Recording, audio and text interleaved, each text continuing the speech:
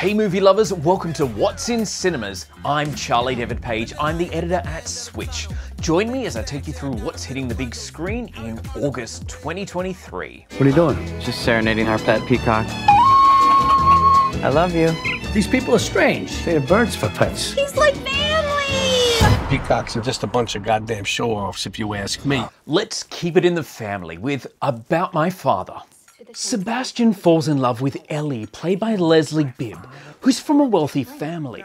But when they decide his father, Robert De Niro, should meet her family, it's something of a clash of cultures. I would love to make a full Italian dinner for everybody. We don't keep a lot of food here. Maniscalco always finds a way to feed his family. Now's the time that we need. My father has an old Italian saying, family isn't one important thing. It's everything. I can't believe you put this all together from what we have in the kitchen. It's artichoke and poultry. Salute. Salute. Oh, no.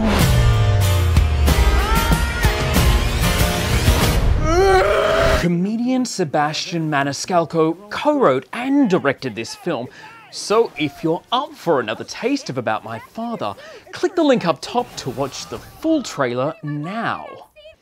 Now let's dive into the little-known, true-ish story, Chevalier.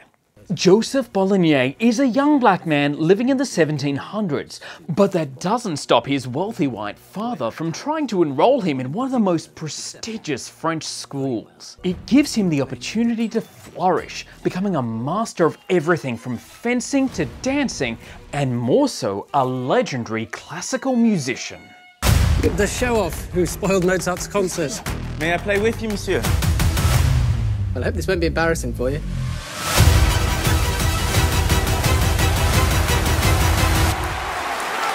Who the hell is that? You are quite a remarkable man, Joseph. I, Marie Antoinette, Queen of France, hereby anoint you Chevalier. In any other country, a man of your colour would not be wearing such fine clothes. One day, the whole world will know me. And of course, the music will be spectacular. Bold. You'll have to pick the fact from fiction from this one. While the character was 100% real, some of the scenarios were not, such as the electric battle between Joseph Boligny and his real-life rival Mozart, the filmmakers calling that a haiku that the rest of the movie endeavours to expand upon. Now, Chris reviewed Chevalier at the Sydney Film Festival. Here's what he had to say. Chevalier attempts to highlight the unknown history of Joseph Boligny. It is a biopic set in the 1700s. It opens very strong with this kind of epic music battle, but then sort of fades into style biopic territory with unbalanced tones, bouncing around genres from drama to romance, and of course balancing the music as well. It always felt like one film was starting and another was beginning. While it is a great insight into sort of his untold story, it's sort of very unpolished in its delivery, and that's why it gets 3 stars. Chris's full review is up on the website now. You can find the link in the description to this video.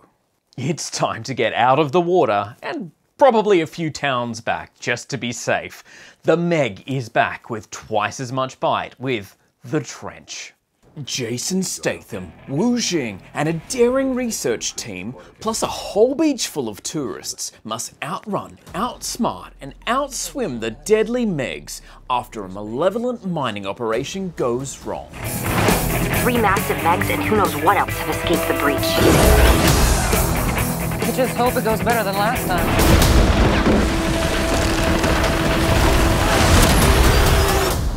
What happened last time? You don't want to know. Jake here at Switch says, unlike John Turteltaub's The Meg, Ben Wheatley's sequel looks like it knowingly leans into the inherent goofiness of its premise. He is hoping that Meg 2 is a success, so we can see film adaptations of the rest of Steve Allen's Meg novels, like the ludicrously titled Meg, Hell's Aquarium. It's time to take a trip of resilience with On the Wandering Paths. A writer with a love of extreme experiences, played by Jean Dujardin, takes things one step too far one night with shocking consequences. Hey Jacques, un dernier verre! Oh, c'est malin. Non, non! Pierre! Pierre! J'étais tombé du rebord de la nuit, m'étais écrasé sur la terre. Il avait suffi de 8 mètres pour me briser les côtes, les vertèbres, le crâne. Corseté dans un lit, je m'étais dit à voix presque haute. Si je m'en sors, je traverse la France à pied. Si je réussissais ma traversée, j'obtiendrais réparation.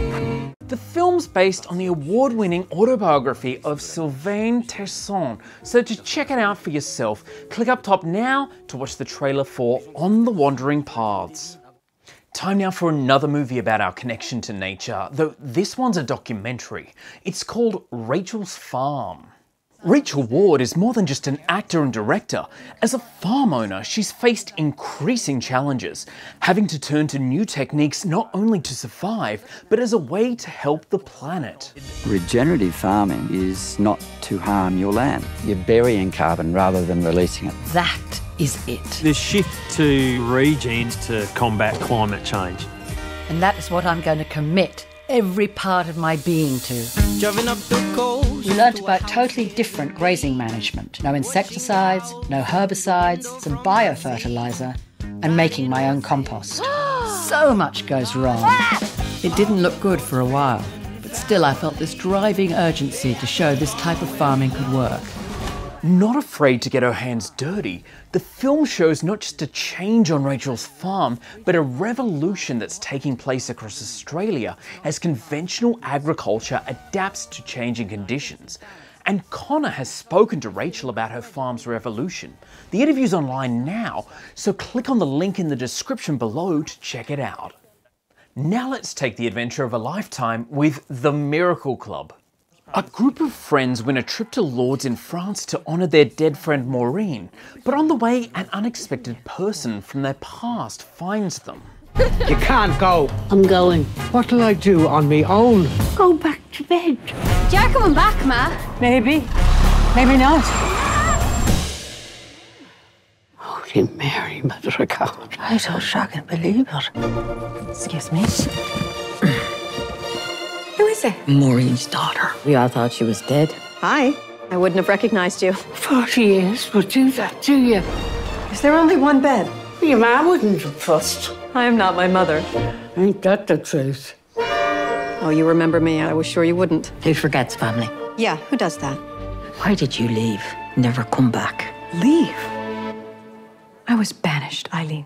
Along the way, they're looking for a miracle, but they manage to find a little redemption too. Now, we're giving you the chance to win one of 5 double passes to see The Miracle Club in cinemas thanks to Transmission Films, so head to maketheswitch.com.au until the 30th of July to enter. Grab your tinfoil helmets, we're headed to Asteroid City. This is Wes Anderson at his kookiest, with an ensemble cast as long as your arm, and then some.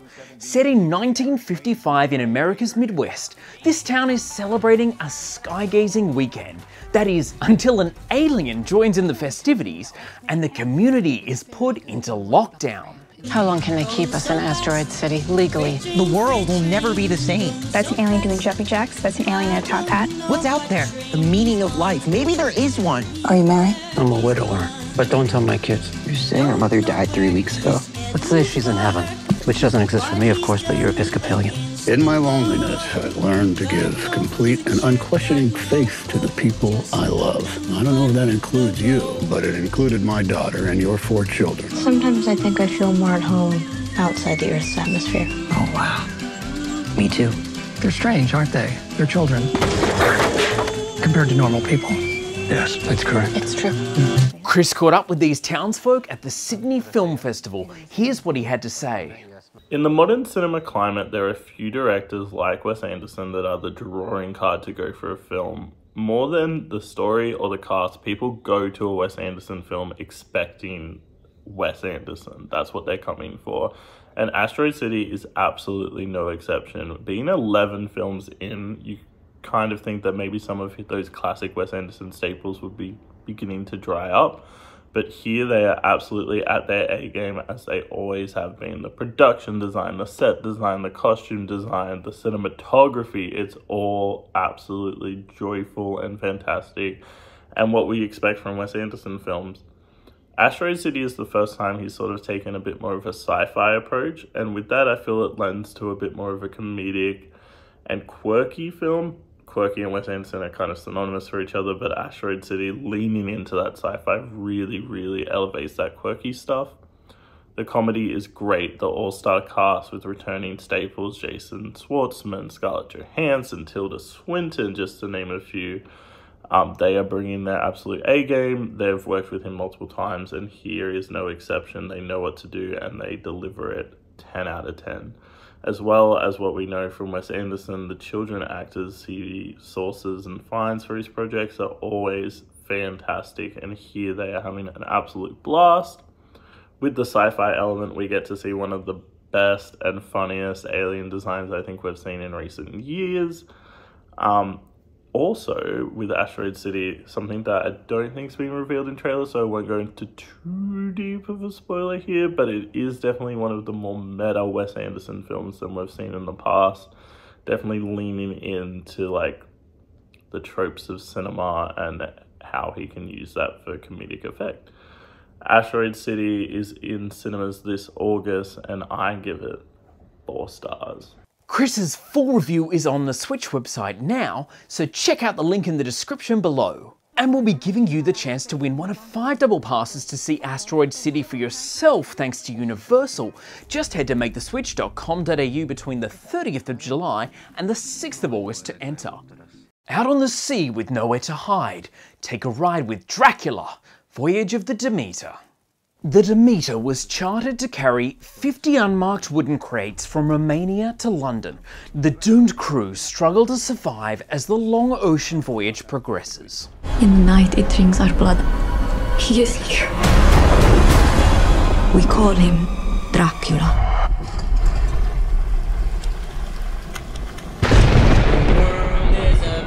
He's coming! Jake says this 119-minute film is based on a single chapter that's just 28 pages from Bram Stoker's Dracula.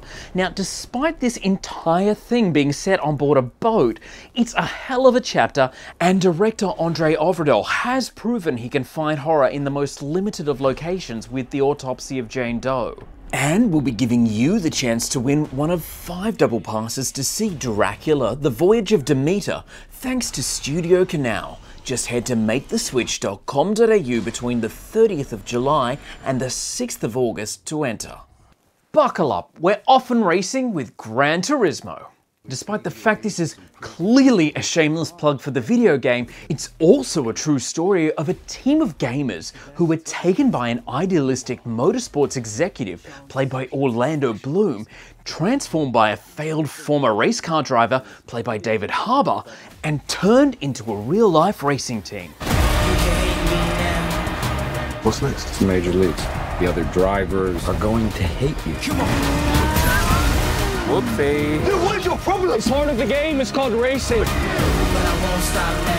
If you miss a line in the game, you reset. You miss it on the track, you could die.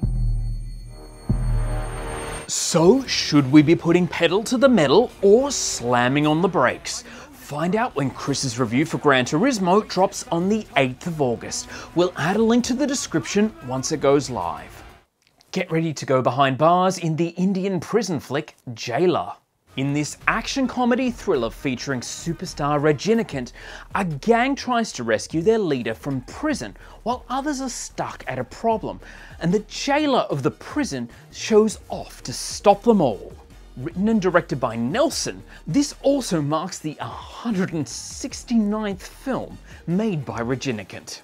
Now for something that is out of this world, let's meet a little grey man named Jules. Ben Kingsley plays Milton, an unassuming man from a quiet town whose life is thrown upside down when a UFO crashes into his backyard and an alien ends up connecting 3 people in remarkable ways.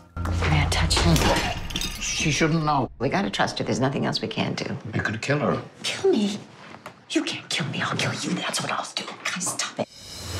You think we can call him Jules? He's no Jules. He's more of a Gary. Your dad was in here earlier. He said he was buying apples for an alien. Like an illegal alien? Thank you for the picture. He hands them to me all the time. Maybe he's trying to tell you something. Dad, come on. I'm worried. What you have said has not been normal. I'm okay. How can you say that when you're buying apples for an alien? The government is searching for a security satellite that crashed. Any moment we waste is a moment they can discover him. You've seen the movies. You know what happens to these guys when they fall to Earth. Honestly, this is just the kind of offbeat comedy that's right up my alley, and it comes with good origins too. It's directed and produced by Mark Turtletaub, the producer of the much-loved Little Miss Sunshine. And you may have also spotted Jane Curtin there. Remember, she was in that other alien-related comedy, Third Rock from the Sun. Let's take a look at the simultaneous beauty and harshness of nature in Godland. This is a historical drama centred on a Danish priest who made a pilgrimage across the largely unexplored Iceland in the late 1800s.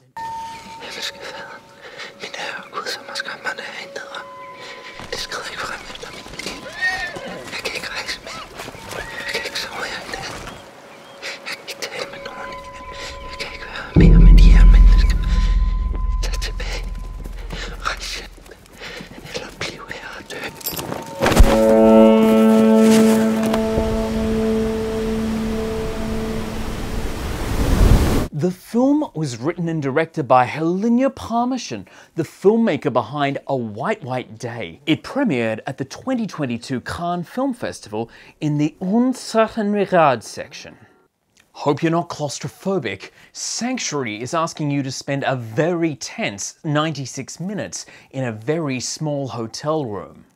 Hal, played by Christopher Abbott, and dominatrix Rebecca, that's Margaret Qualley, have a long-standing arrangement. That is until Hal scores a new high-flying job and wants to cut ties. It's gonna be so weird to not have this as part of my routine anymore. What do you mean? You know, this job. Your new role at the company, as CEO. Yeah, it's a really big deal. This is not a good idea to keep doing this.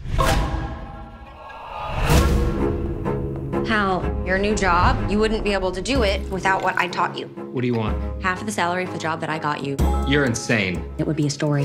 CEO shoves cotton swab into own penis when commanded. Denver dominatrix tells all. But I mean, when you say it like that, it makes it sound weird. I don't want to play right now. I'm not.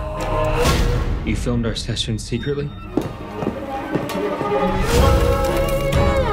Where is the fucking camera? If you want to see it so bad, then find it. You fucking nut job. Ashley checked this one out. Here's what she had to say. Hi Switch viewers. So imagine a movie with the ever handsome Christopher Abbott stuck in a hotel room with a sex worker, and an evening of messed up hijinks and mental games ensues. Now, sounds like a pretty good plot for a film, right? Well, not only is this the plot of the great 2019 film Piercing, it is also the plot of the even better 2023 film Sanctuary. This time around, Christopher Abbott is going toe-to-toe with Margaret Qualley, who is actually giving what I would consider the best performance of her career here. It's one of those films that you really want to go in knowing as little as possible, so I'm going to stop there talking about the plot, but it's a really breezy 96-minute thriller, and even if the ending is slightly too neat for my liking, it is as fun as it is thrilling, and ultimately I think you'll have a really good time with it. So be sure to check out Sanctuary when it hits Australian cinemas on August 17th. Ashley's full review is on the Switch website now, so make sure you check out the link in the description below. And we'll also be giving away 5 double passes to Sanctuary thanks to Kismet. Head to maketheswitch.com.au between the 6th and the 13th of August for your chance to win. We have proof every dog has its day in Strays. Naive Border Terrier Reggie, voiced by Will Ferrell, is abandoned by his owner Doug, played by Will Forte, but he soon comes across a gang of poochers in a similar situation, and they decide to seek revenge. Take it from me, kid. He left your ass. No, that can't be right. You are officially a stray. That would mean Doug doesn't love me. Poor little guy. I should probably talk to him. I am a therapy dog. Reg, you can learn how beautiful it can be when you're off the leash. This beer is making me dizzy. It's about to get real dizzy up in this bitch. I'm having a great time. This motherfucker right here. What you want, huh, homie? You little bitch-ass friend with the motherfucking home perm and shit. What did you just say? You go, I would Reg. hate for this to get violent. You a straight. You can do anything you want. I'm going back to Doug's. What? The fuck, man? I'm gonna bite his dick off. Oh. Wait, did he just say bite? Yeah, I'm still a little drunk, but... I said I'm gonna bite his dick off. Oh, we gon' fuck shit up. Jake says the film is from the director of Barb and Star Go to Vista Del Mar, which is either an endorsement or a warning, depending on your sense of humour. So, will this be a dog's breakfast, or will it be able to run with the big dogs? You'll have to wait until the 17th of August to find out. But in the meantime, click up top to check out the final trailer for Strays. Next up, it's the latest space survival drama that's sure to have you gripping your cinema seat. It's called The Moon. A South Korean manned mission turns to chaos when an astronaut is left stranded in space and is quickly running out of oxygen. Time is fast running out to save them.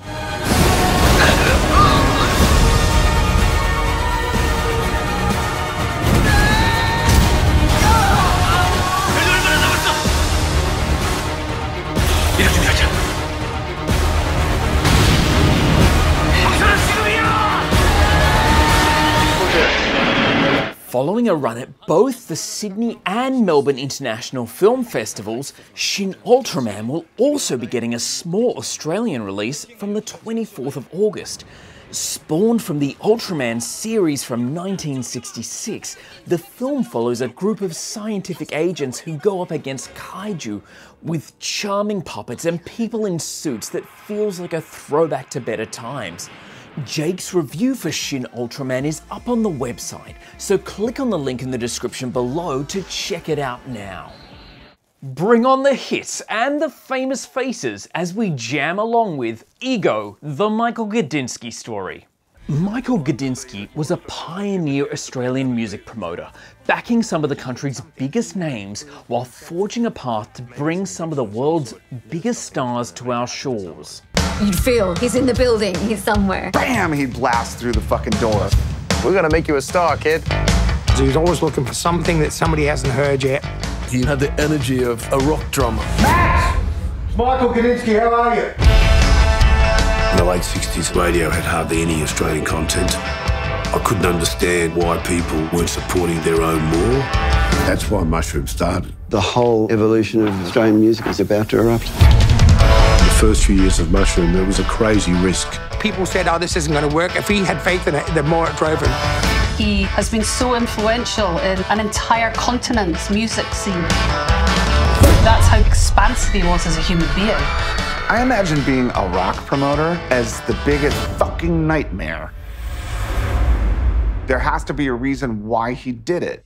As you can see, there's some big names attached to this doco. If you don't know his name, or you're a fan of any kind of music, this is a must-watch. I'll be checking out Ego, the Michael Gudinski story, ahead of its world premiere at the Melbourne International Film Festival, so keep an eye on the description for a link to my review. Enter if you dare, it's time to explore Disney's Haunted Mansion. Clearly trying for the same success after Pirates of the Caribbean ride turned movie, the story here sees a woman and her son enlist a motley crew of so-called spiritual experts to help rid their home of supernatural squatters. This mansion is unhinged. These ghosts definitely don't want to leave. Death lurks around every corner. God, give us a break. There's so many bad people in the world. Haunt them. Amen. I do like surprises. Is anybody else seeing this? I hope you do too. We're gonna fight, whether we like it or not. Or else we're stuck here for eternity. If this comes down to an exorcism, we're in big trouble.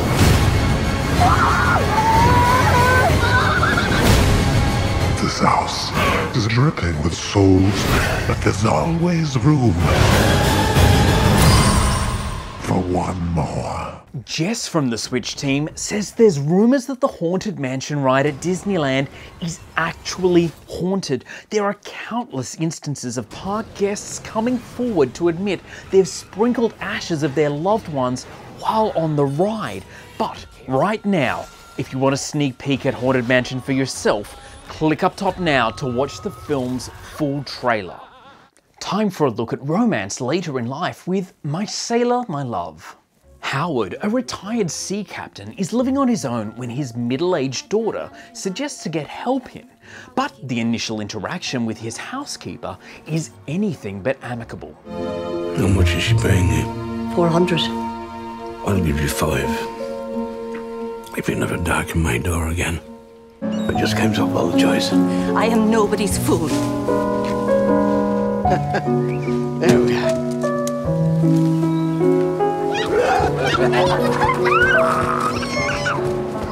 All sorts of little foofy bits going on. They're not your girls, Dad. I'm your girl. Dear Annie, can't you see what's happening here? He may tell you he loves you, Annie, but there's only one person he cares about. Annie! Despite being set off the west coast of Ireland, this is Finnish director Klaus Harrow's English language debut. And we're giving you the chance to win one of 5 double passes to see My Sailor, My Love thanks to Kismet. Just head to maketheswitch.com.au between the 20th and the 27th of August to enter. Now for A24's take on the sliding doors concept. Get ready to delve into past lives.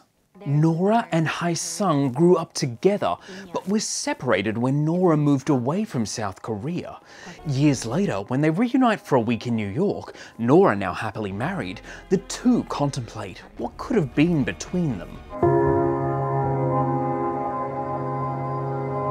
What a good story this is. Childhood sweethearts who reconnect 20 years later and realize they were meant for each other. In the story, I would be the evil white American husband standing in the way of destiny. Shut up. He was just this kid in my head for such a long time. I think I just missed him. Did he miss you? Hae-sung! 와, 너다. 와. 와. 진짜 와다. 와. Not really sure how to feel about it, son. And the way you move makes me feel like I can't 좋다. live without you. 뭐가? 그냥 너랑 얘기하는 거? Jess caught this gem at the Sydney Film Festival. Here's what she had to say. Past Lives featured in the Sydney Film Festival lineup earlier this year to sold out sessions, which is incredible for a film like this. It's by an unknown director, Celine Song, making her feature film debut. She's better known as a playwright, which means those skills transferred to the big screen. She's written a truly delicate and humble and really unique screenplay. Her stars Greta Lee and Teo Yo have just gobbled up those in-between moments of subtlety and really feel the humanness of it all. Celine Song also showcases Seoul and New York in ways you've never seen before. And unless you've been living under a rock, you know that female directors are dominating the box office at the moment. So let's keep that momentum going with Past Lives. I gave it 4 stars. Jess's full review is up on the website now. You can check it out by following the link in the description below. You'll also have the chance to see Past Lives for yourself, as we're giving away 5 double passes thanks to Studio Canal. Just head to maketheswitch.com.au between the 20th and the 27th of August for your chance to win. Finally, everything balances out with The Equalizer 3. Denzel Washington returns as Robert McCall, now hiding out in southern Italy. You seem like a man who understands violence. I like this place. You can't take that from me. I can take anything I want.